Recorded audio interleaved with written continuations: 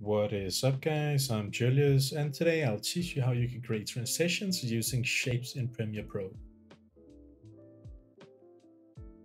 So I am here in my Premiere, where I prepared 2 clips which I will create a transition between. And the first thing which I'm going to do is come up here into my window, and then click Essential Graphics, just so I have this panel over here. But before we can see anything, we need to create some graphics. So I'm going to select my rectangle tool, and I'm going to draw a square. This is going to be the starting point for our transition. I'm going to do this 540 high and 1080 wide. Just center this for now, or let's just leave it like this for now. Next up, I'm going to draw a triangle. You do that by using the polygon tool. If you change this number, you can change the amount of edges, but a triangle is just a polygon with 3 edges, so we're going to use that for now. This one had a width of 1080, so this one should also have a width of 1080. But for some reason in Premiere Pro, they just get a width of 1080. So you unfortunately gotta kind of figure out what the width has to be of the triangle manually, but it just has to fit somewhat. So something like this, right? Let me just zoom in here a little bit.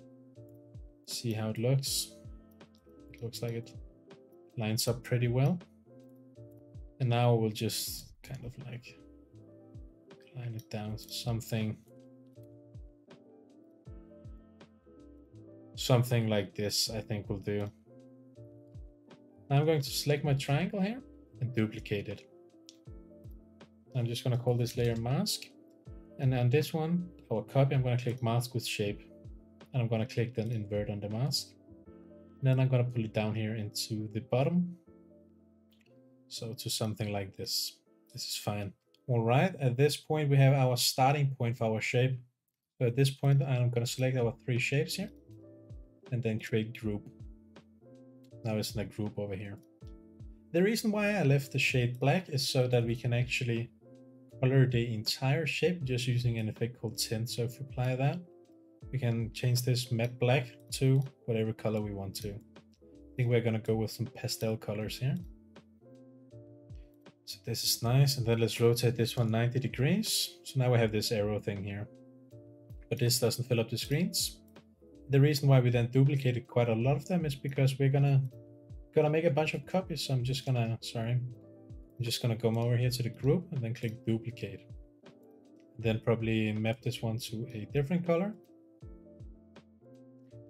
And then what I'm gonna do here is then change the Y coordinate to something that looks nice. This looks pretty nice. And I'm just gonna keep repeating this process a couple of times until I get something which I like. So basically I am done here. And as you can see, we have created this arrow here and we want to animate it. This animation is gonna last for 20 frames before and 20 frames after the cut. But the first thing which I'm gonna do here is come into my vector motion and keyframe the position. Then I'm gonna go 20 frames to the left here. And I'm gonna change the X coordinate until it is no longer visible. So something like this. And I'm gonna come 20 frames to the right of our cut and then again, move it like so. Just cut it here. So now we have this thing going on here. That actually looks pretty nice. We can change it a little bit. We can have it come ease out and ease in and then Bezier. And this is just done to get a smoother curve speed. So it kind of speeds up. It's a little subtle things that makes the difference. And I mean, you can play around with the colors here. You can play around with the shapes how you want to. So a lot of possibilities here. But for now, I just went with this arrow transition because that one is relatively simple. And if you want to create something super advanced shapes, I suggest doing it in Illustrator and then importing that into Premiere. But anyways, thank you so much for watching. I hope you enjoyed this tutorial and learned something new. If you did, then please make sure to like this video and leave a comment down below letting me know which type of tutorial or video you'd like to see next. It also means a lot to me if you would consider subscribing to see my upcoming videos. I upload Monday, Wednesday, and Friday. But anyways, take care guys. Bye bye.